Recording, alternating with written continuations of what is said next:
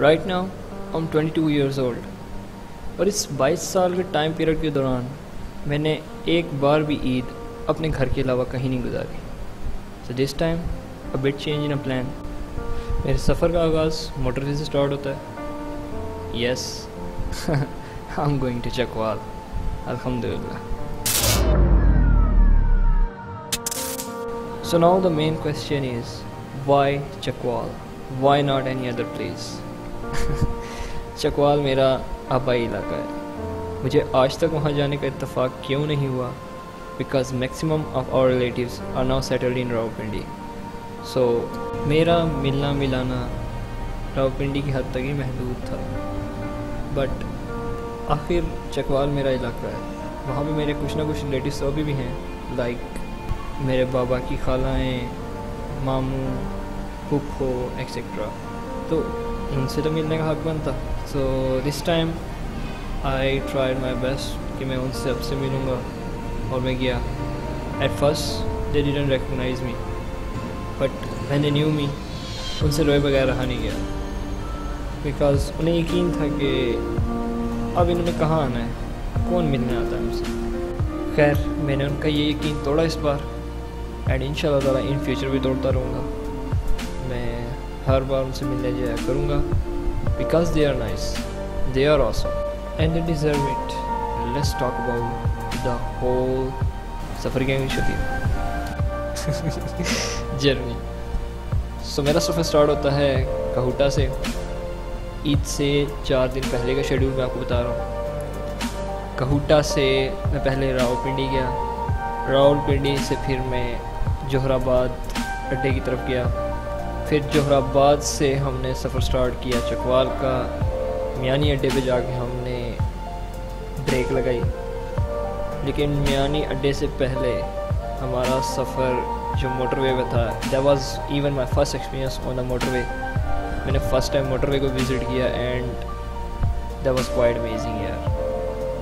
मैं बता नहीं सकता मुझे मोटरवे कितना पसंद आया। ऑल्दो ये काफ़ी बचकानी बात लग रही होगी, बहुत ही अजीब कि जिस इंसान ने मोटरवे नहीं देखा वो क्या, उसकी क्या ज़िंदगी है, वो कैसा इंसान है। बट यार मैं ऐसा ही इंसान हूँ। मेरी लाइफ में ये फर्स्ट एक्सपीरियंस था मोटरवे विज़िट का, और मैं काफ़ी इम्प्रेस हुआ। But I hate about the motorway conditions, like आप बाइक नहीं चला सकते। चलो माना कि that condition is for safety purpose, but sport bike को भी अलाउ नहीं है क्या यार? फिर आपकी जो कंडीशन आती है उसमें आप स्पोर्ट बाइक ला सकते हैं, सबसे कम आपको 600 सीसी ही बाइक अलाउ है यहाँ पे, आप वो चला सकते हैं, लेकिन उसके लिए राइडर की एज 40 होनी चाहिए कम से कम, और टॉप स्पीड 60 होनी चाहिए। मतलब ना करने का कोई तरीका होता है यार। खैर, मोटरवे की कंडीशंस में यहाँ इसलिए नहीं बता रहा कि इनको बुरा फील हो या एम्बेरस फील करें, मैं बस इनकी बदनामी कराना चाह रहा था। Okay, let's forget it and let's get straight to the main journey. Yes, 10 दिन मैं यहाँ रहा। ऑब्वियसली 10 दिन बंदा कॉन्टीन्यूस व्लॉगिंग नहीं कर सकता। इनमें से व्लॉगिंग की शॉट्स लेने के लिए जो मैंने प्रॉपर टाइम दिया वो 2 से 3 दिन है। ईद के बाद एक शादी थी हमारे रिलेटिव्स की तरफ, तो उनकी तरफ जाते हुए जो मंजर मैंने आगे पीछे देखे, एक पल के लिए तो मैं शॉक हो गया कि वाकई यार हमारे मुल्क में क्या क्या चीज़ें और किस चीज़ की कमी नहीं है। स्टिल हम फॉरेनर कंट्रीज़ को अप्रिशिएट करते हैं, उनकी सीनरी, नेचुरल स्टफ़ देख के हम पागल हो जाते हैं, जबकि ये नहीं पता कि हमारे मुल्क में तो हमें अल्लाह पाक ने वैसे ही गिफ्ट कर दी थी। And now enjoy this shots यार, मतलब माशाल्लाह।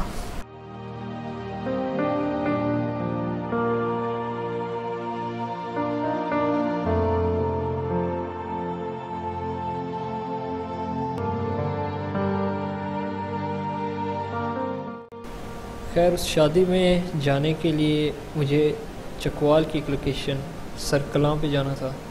ये सारा एक्सपीरियंस मैं लाइफ में फ़र्स्ट टाइम ही स्नैप कर रहा, even through my naked eye. Sir Kalan के बारे में जैसा मुझे मेरी फैमिली ने भेज दिया था, it was even more beautiful then that. मतलब just look at those views यार, किस चीज़ की कमी है यहाँ पे। फिर आपकी जो बारिश का पानी है यहाँ पे उसके लिए एक प्रॉपर तालाब बना हुआ है जो कि कुदरती ही बना है, यहाँ के लोगों ने नहीं बनाया, which even you guys can see by yourself.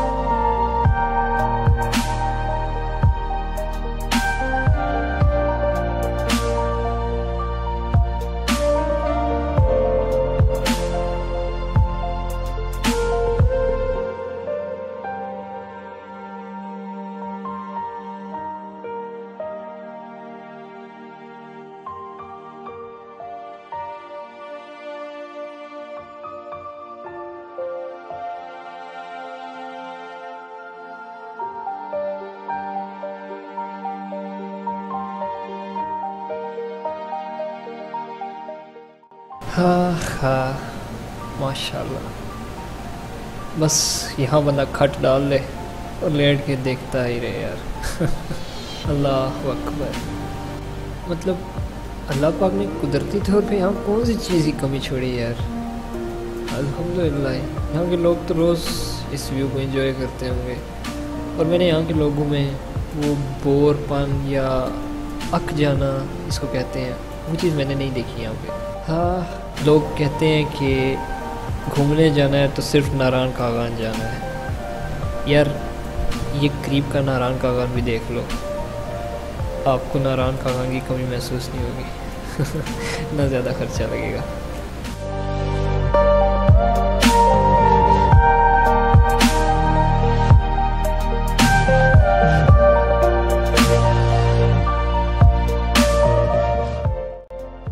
यहाँ पे आने के बाद at least I enjoyed a lot.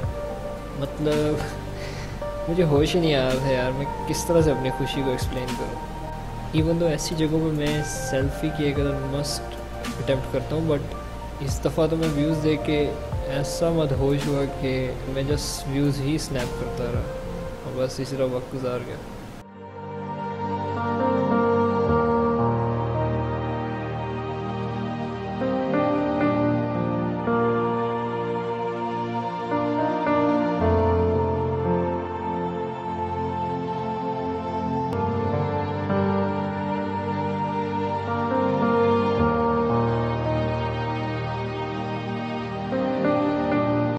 फिर आ गया आखिरकार वो व्यू भी जिसका मुझे लालच दे के यहाँ लाया गया था।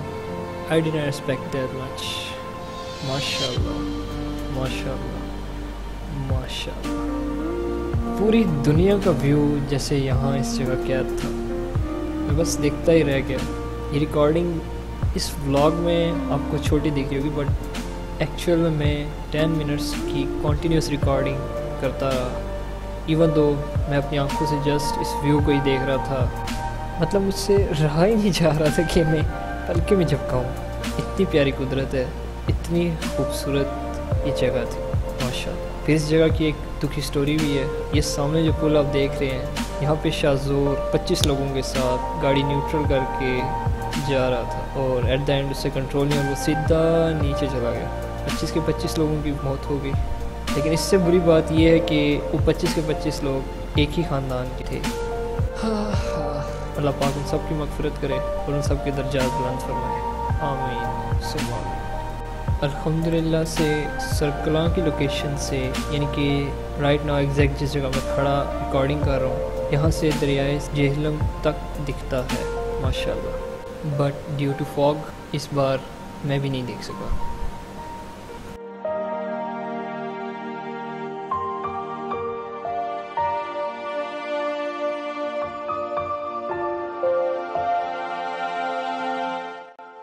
अल्हम्दुलिल्लाह से मैंने यहाँ का व्यू बहुत इन्जॉय किया और मैं यहाँ दोबारा ज़रूर आऊँगा with my friends and hope so मैं एक व्लॉग भी बनाऊँगा। I just love that place. यहाँ पे मुझे एटलीस्ट किसी चीज़ की कमी नहीं नज़र आई। यहाँ बंदा बोर नहीं हो सकता, हो ही नहीं सकता। इंशाल्लाह ताला मेरा नेक्स्ट प्लान है अपने दोस्तों के साथ। I wish I could have my bike to. उस वक्त तक मेरे पास मेरा एक पर्सनल बाइक भी हो जाए, माई ड्रीम वन। इंशाल्लाह ताला, होप फॉर द बेस्ट।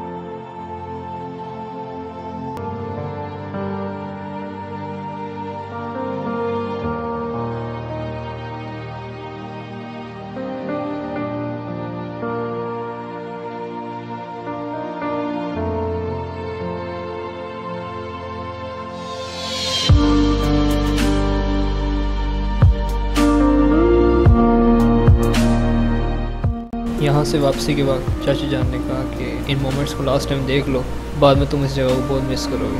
और उनकी ये बात सच थी। I really miss that place now. इंशाल्लाह ताला मैं दोबारा ज़रूर आऊँगा। और ये सामने वही रास्ता है जहाँ से गुजर के मैं आपको वो कातलाना व्यू दिखाने लेके गया। और इंशाल्लाह ताला इन फ्यूचर भी दोबारा दिखाऊँगा इंशाल्लाह ताला। Hope so you guys enjoyed it. At least उन लोगों की ख्वाहिश पूरी हो गई जिन्होंने मुझे ये कहा था कि आप सिंधी रिकॉर्डिंग नहीं करते। That is for you guys, enjoy. और जाते जाते एक मोस्ट इम्पोर्टेंट थिंग, ये मेरी दादा जान की कब्र है। ये मेरे होश संभालने के तकरीबन बाद ही इनकी डेथ हो गई थी। अल्लाह इनकी मग़फ़िरत फरमाए। फिर मेरे छोटे चाचू की कब्र, ये भी अपने बचपन में फ़ौत हो गए थे। अल्लाह पाक आपको भी जन्नतुल फिरदौस में आला मुकाम अता फरमाए, आमीन सुम आमीन। और फिर मेरी ज़िंदगी के एक ख़ास इंसान मेरे दादा जान, मैं इन्हें कभी देख नहीं सका। काश ये भी ज़िंदा होते या मैंने इनके साथ कुछ वक्त गुजारा होता। इनकी बातें जब सुनता हूँ अपने बाबा से तो बहुत खुशी होती है। बहुत नेक दिल और प्यारे इंसान थे। लेकिन अफसोस ये मेरे बाबा के मैट्रिक के टाइम ही इस दुनिया से चले गए थे। दादा जान, अल्लाह आपके दर्जात बुलंद करे, आपकी मग़फ़िरत फरमाए। और काश मैं आपसे मिल पाता। मेरी लाइफ के रिग्रेट्स में से सबसे बड़ा रिग्रेट ये भी है कि मैं आपसे नहीं मिल सका। लव यू दादा जान। शायद हम कभी नहीं मिल सकेंगे, लेकिन एटलीस्ट मेरे नाम के साथ आपकी एक निशानी मौजूद है। लव यू दादा जान, लव यू सो मच। मैं हमेशा आपको मिस करूँगा। अल्लाह हाफ़िज़।